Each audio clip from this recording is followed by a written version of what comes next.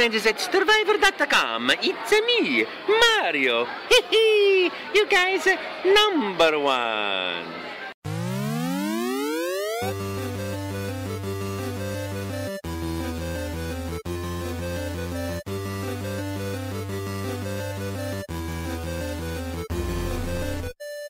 Hey everyone, Steve from Stevivor here with a quick little Friendly Fire Show addendum. This little mini episode, we have Benjamin Hall, who's the world director on Far Cry 6. He sat down to speak with me about some of the worldly aspects of Far Cry 6 alongside some of the maybe non-world specific things. So we talked about inclusion, we talked about new features to the game like holstering your weapon and exploration, as well as guerrilla camps, which will play a very important role in Danny's quest to liberate Yara. Without any further ado, let's get into the interview. Thanks for joining us. Hi, Ben. How are you? Hi, I'm doing great. Thanks. How are you? Not too bad, thank you. The first thing I want to talk about is stupid, but I can't stop thinking about it. I know I heard the Wilhelm scream in that presentation yesterday, and as well as the Macarena, of course. Was that for the presentation, or is that going to be in the game? If you push someone off a cliff, are you going to get the Wilhelm scream? This is a great question. For that one, I'd have to speak to Nav just to double check. For the Macarena, I know that we do have that actually.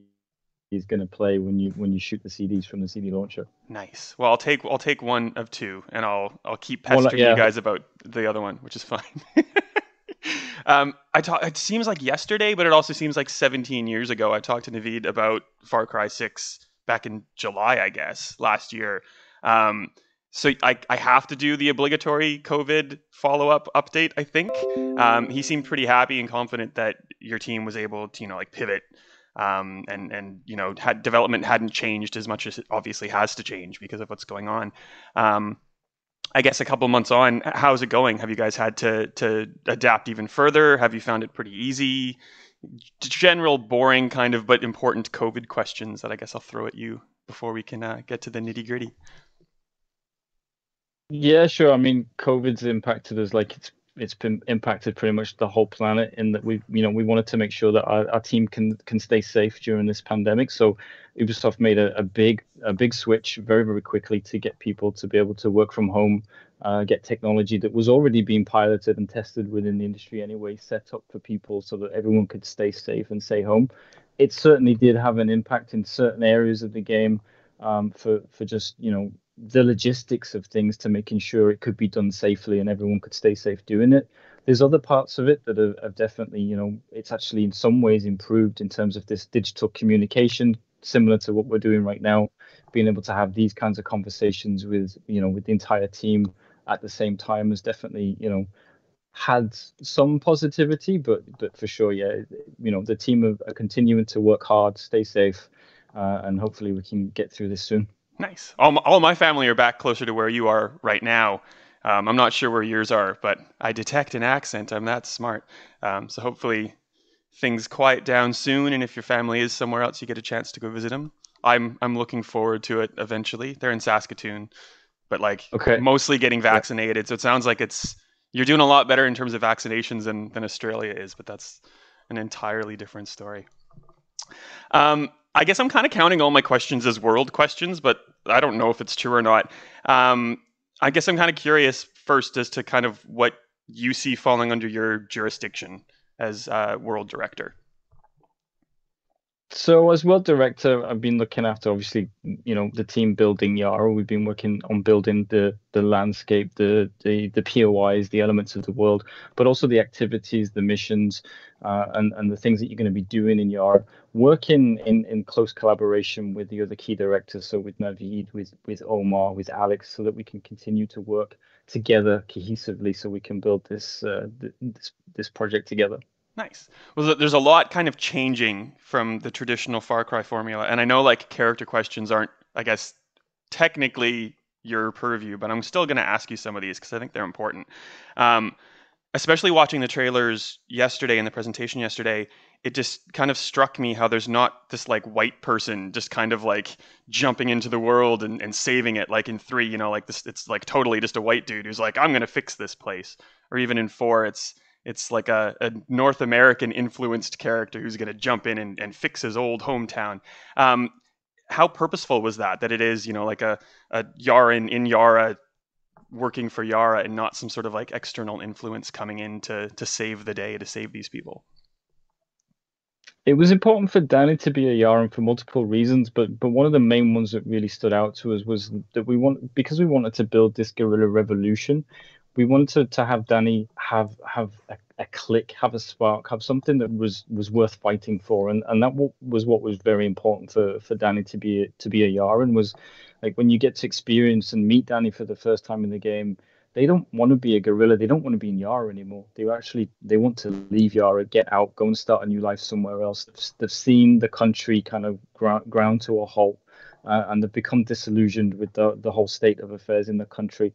And it's really when they get to see firsthand the oppression and the tyranny of Anton and what lengths he'll go to try and rebuild paradise that Danny starts to see that actually, no, this is my home. This is something I want to fight for, and these are my people.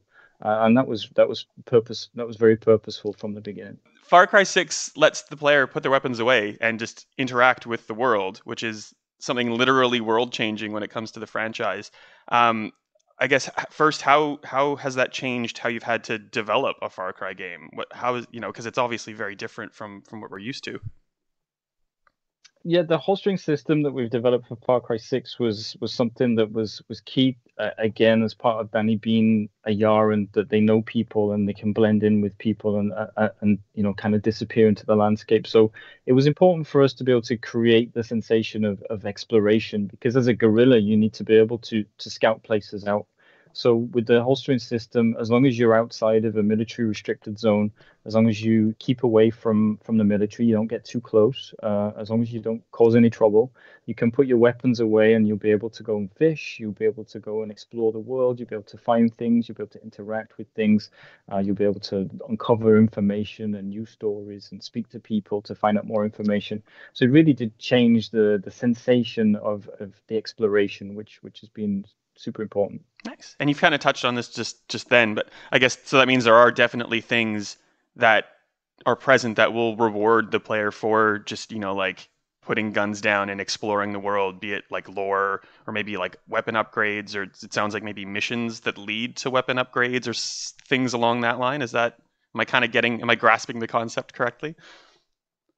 Absolutely, yeah. Exploration is a really big part of Far Cry 6 because, again, everything we did, we looked at with the two lenses of how would it work for the guerrilla and how would it work for Anton and his army.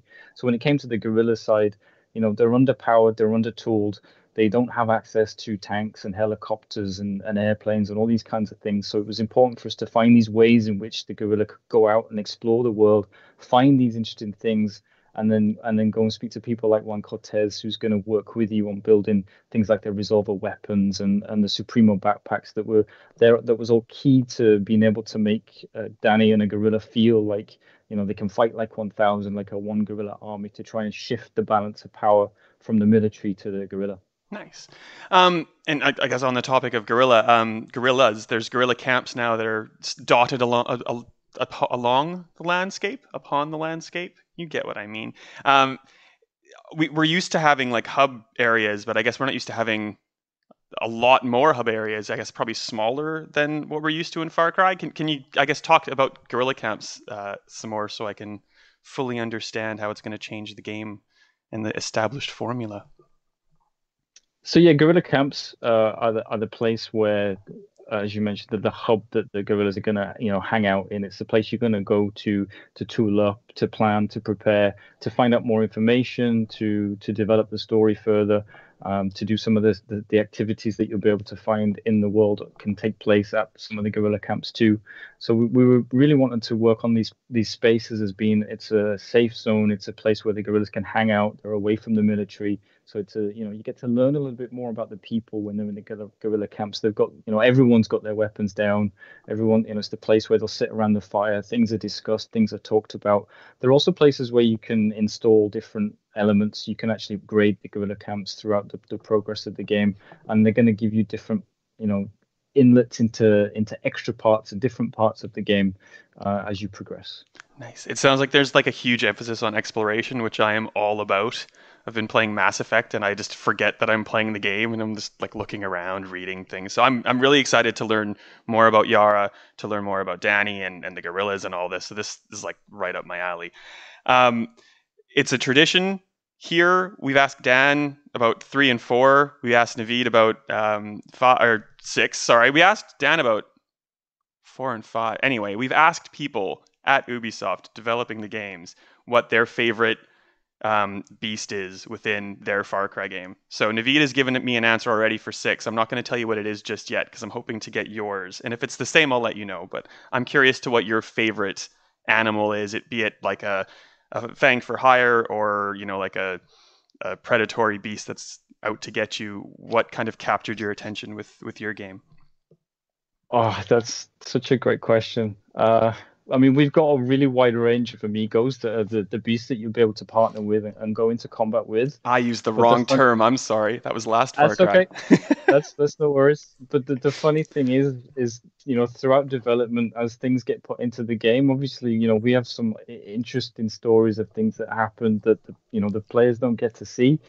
I'm gonna say the mongoose, and I'm gonna leave it at that, so that maybe people read it and they take away the mongoose. It's for a very strange reason, and maybe we can talk about that again in the future. I'm going to have to double back around at least to get James to email you saying, can you now explain the mongoose? I'm sure, well, it might explain itself.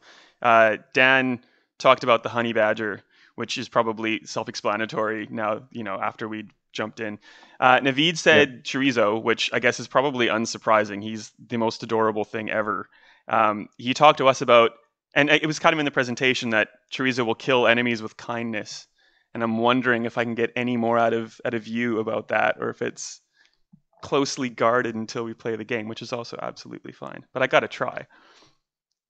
It's a good try. I can talk a bit more about that, actually. So the amigos, and like I mentioned, we've actually got one of the largest rosters of amigos in a Far Cry game. We really, we doubled down on it because of how how much fun they are to have with you, and they're much more now like a partner in crime. You go into battle with your amigo, and they're along for the ride. So what we also wanted to do was to make sure that they fit within the key elements of gameplay, which is all about this agency. The gear pieces that you put on have a different impact on how you play.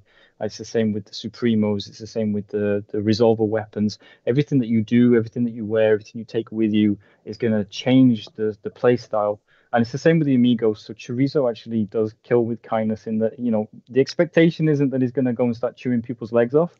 So instead, what he does with his little puppy dog ears and his little eyes is he distracts them. So he's a stealth amigo. So he can distract people, giving you the opportunity to either go for the stealth kill, plant the C4 and back out for an ambush, or just sneak right by.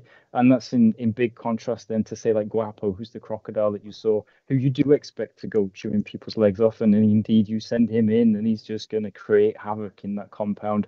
And again, you can use that as a distraction, or you can use that alongside your own attack and attack on the military. Well, I'm planning to use chorizo to distract people, and then you're going to hear the Macarena happening, and then chaos ensues, and hopefully there's a Wilhelm scream somewhere dotted in that whole chaos. Thank you so much for your time.